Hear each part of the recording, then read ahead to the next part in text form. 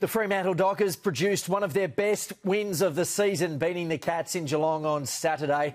Justin Longmuir joins me now. Justin, welcome. It was the perfect way to get back in form. Yeah, well, it's obviously our most consistent game probably since the bye, and like all our better performances this year, it's been really even contribution amongst all our players. Every player chipped in at that and had their moments. So, yeah, really pleasing to go down there and beat Geelong again.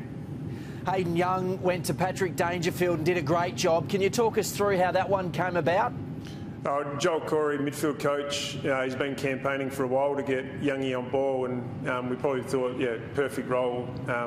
With the Geelong skipper, he spends his time between the midfield and forward line, so Youngie's able to go, obviously midfield and back on him, and James H played a pretty important role in those flips. So, after you decide he's going to play there, it's just about making sure he's prepared really well for all the different things Danger can do, and we all know Danger's strengths. So Youngie's a pro, did his homework, and I thought he executed the plan and the role really well.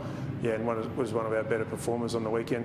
Do you look at it possibly this week with someone like Lockie Neal maybe? Could you send Hayden Young to him, or is it a different type of player?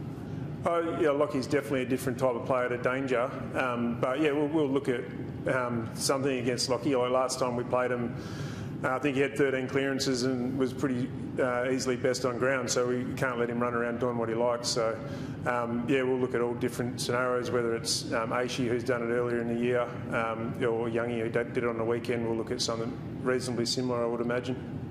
Your captain, Alex Pearce, responded strongly after some recent outside criticism. Oh, absolutely. He was, if not our best player, right up there on the weekend. Did a super job defensively on Tom Hawkins, kept him to 2 goals, but it was, he intercepted 15 balls, and I thought he gave some really good drive, and his leadership was as strong as it always is. So, he led from the front, and it's terrific to see. Will we see Brennan Cox back against Brisbane this week? Yeah, he's tracking really well. Bounced really quickly from that ankle injury, so we've got our fingers crossed that he'll get through training tomorrow and Friday and put his hand up for selection. Pivoting to off-field issues for a moment, Justin, there are calls for the club to part ways with Woodside as a sponsor. Where do you sit on that situation? It's not my decision. I'm really appreciative of the support Woodside's given our football club for a long period of time, and I'm sure the board and the exec and Gala will make the right decision on where that sits for our future. So I'll leave it in their hands. Fair enough. You focus on the footy. The Lions, Sunday at Optus Stadium. Justin, good luck. Thanks, Ryan.